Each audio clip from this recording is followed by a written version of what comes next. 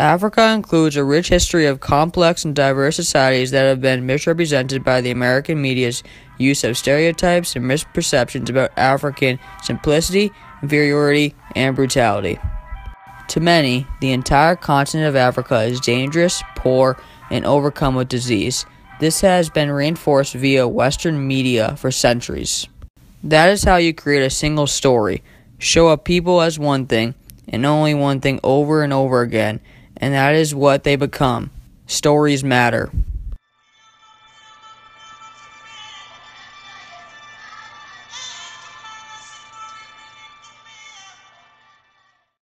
Geno. The city was not always a war-torn city. There were peaceful times for 1,600 years. This is an example that Africa was not always a country having wars throughout time. Bantu is complex and the language was built upon that.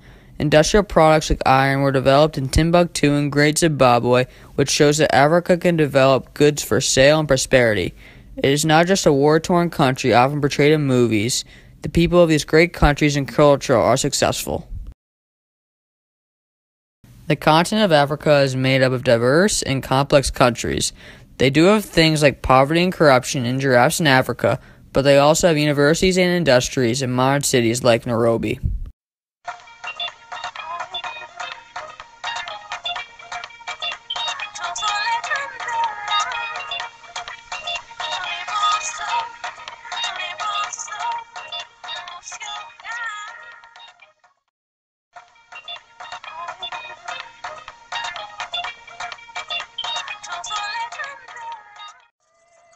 Let's begin to tell a different story of Africa, one with a rich history, complex and diverse societies, and real-world challenges. Together we can break through the stereotypes and the myths to uncover the true Africa.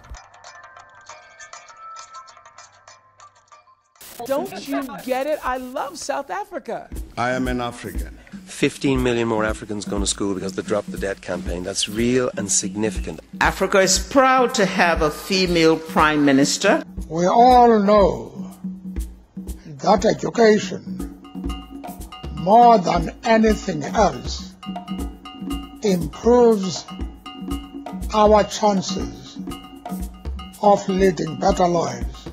I have seen nearly 1 million people on antiretroviral drugs. HIV/AIDS was a death sentence 2 years ago. It's no longer a death sentence, and these drugs are getting out there on bicycles and motorcycles. It's quite incredible to see. I live and breathe South Africa's potential every day because I have a campus full of all South African girls. Now here is the story. Stereotypes in Africa are real. We will show how that can and will change. Africa has many unfair and untrue stereotypes that creates bad views and beliefs of this great nation. Throughout centuries, Africa has been portrayed as a poor, diseased, and war-torn nation.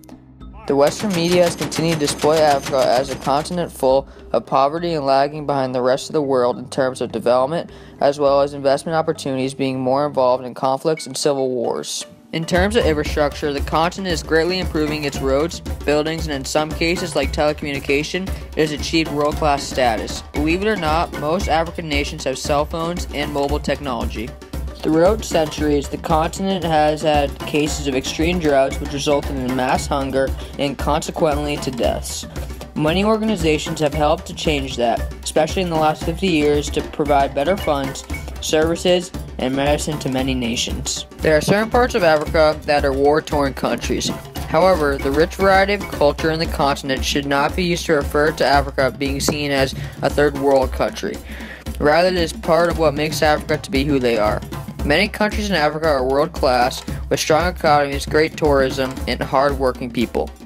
The other stereotype associated with the continent are high poverty levels. Every country has people who are starving. Movies, the media, and the internet shows all of the war and poverty of Africa. Africa is a continent with a vast amount of resources and growing education for children, which creates an unbalanced society. Just like many other developed countries around the world, there are low-class and high-class groups of people. Cairo, Egypt is one of the world's top destinations. The war in Congo has been called Africa's first war and is considered the deadliest conflict after World War II. Many citizens were killed, while others died of non-direct causes such as illnesses and malnutrition. Around 45,000 people in this country die every month. Another example is Chad. It is a poverty-stricken country with ethnic conflicts and is plagued with political instability. Around 80% of the population is under the poverty line. The worst economy in Africa is Zimbabwe. That country ranks as the poorest country in the world. The currency exchange for $1 is equivalent to around 47 million ZWD. The Western media has been for a long time portraying Africa as a complex and diverse society that is full of chaos. Africa has shown to have poorly developed and immature political systems. Though this is true in some instances, it should not be used to represent the image of the whole continent. The continent has achieved a milestone with many democracies, and though there are still some aspects of dictatorship, it occurs in a few countries.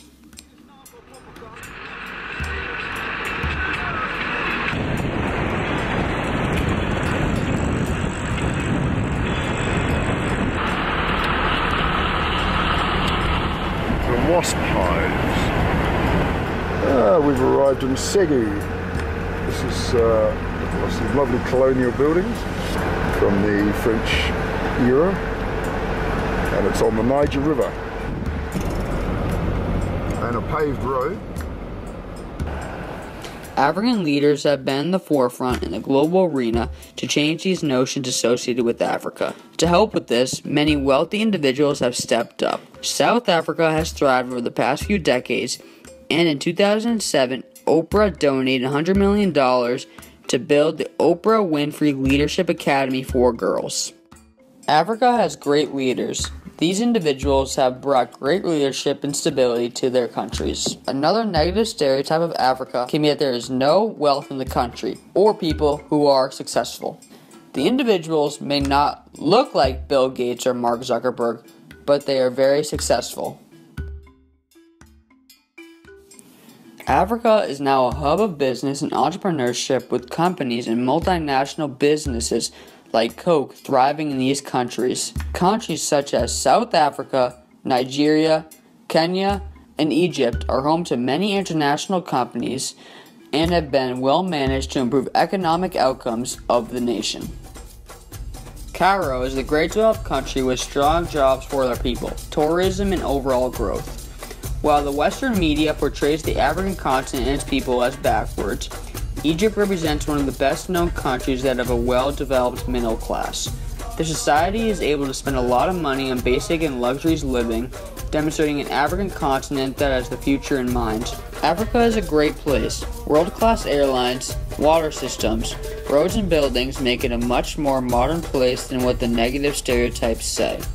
Africa as a continent has a long way to go. There are so many challenges for many countries and their people who live there. It is not fair that the entire region has a poor stereotype, making Africa look like it has not improved since the 1800s. With society rapidly changing and information more available to us, the next generation of people in the world will hopefully like Africa for what it really is, a diverse place with great people, incredible culture, and improving countries.